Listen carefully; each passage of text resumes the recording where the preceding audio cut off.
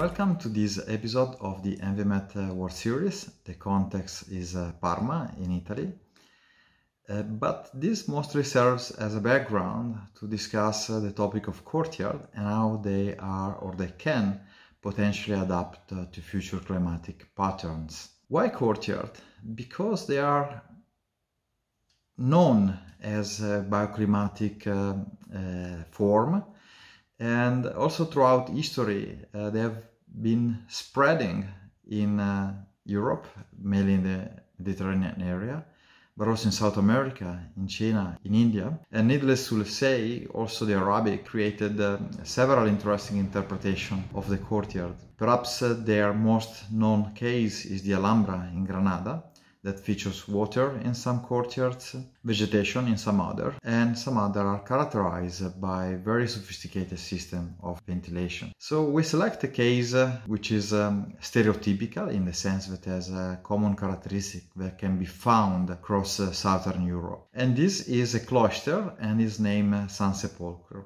It features an arcade on 3 sides and a grass. The first approach we add to it is to understand how it is performing. So we interview the occupants, those that use the space, and they are already alerted that climate change is creating some differences. Mostly they are manifesting a certain comfort stress, especially in using it, so that the fruition of the space is actually reduced. So we try to back up it throughout studies with climatic morphing for 2080, and we saw how radiation changes, how temperature, especially at night, are on the rise in summer. And when we look at more integrated comfort indexes, such as the UTCI, we can see how, especially in summer, there is a big issue in terms of fruibility of the space itself. So we use ENVI-met to study what is happening within the courtyard and also what is happening within the context. It is very important to understand at large how different urban features, how different material, how different living system or water are acting in other parts of the city. And then we focus a bit more into the courtyard, and we could see some issue. Especially climate change will bring the UTCI, which is the Universal Thermal Climate Index, which for those that don't use it expresses the real feel of people within the space. So already today there is a heat stress, but when we project in 2080 the situation is highly compromised. This may be due to lack of ventilation of the specific typology, but also to a new magnitude of the radiation. The radiation especially is one of the things more affected directly by climate change, and the parameter that by a cascade system influence others, but especially at the upper part of courtyards, those that are not overshaded, the relative increase of radiation and therefore all the thermodynamic loops, including the near wall temperature, are strongly on the rise. Let's have a look at how in tropical area, because we have to face the reality, this is becoming a tropical area, a hot tropical area, we look into nature, how nature and system overshade, how some other allow for ventilation, and how some other sweat. So the overall idea was to propose 3 solutions. The first is a cascade of elements from a virtual ceiling, which was optimized according to a genetic optimization to face the issue of the changed magnitude of radiation.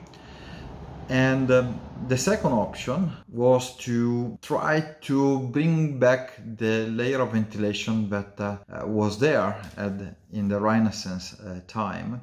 So in a philological manner, we reopened one of the sites that was later closed in order to increase volumetric uses of the spaces. And therefore we opened an arcade in order to promote ventilation. The last option was the one of adding water a thin film of water, as well as abundant vegetation and therefore trees. So the question is, how are these solutions acting today and how they will be acting in 2080? The type of solution that offer major performance is the one of controlling radiation by shading device. Especially the proposed solution offers some ventilation, so the system is not obstructing airflows. But also it could be seen that increasing ventilation has some benefit, especially in those areas that are in shade. In areas that are exposed to radiation, the effect of increasing ventilation isn't that high.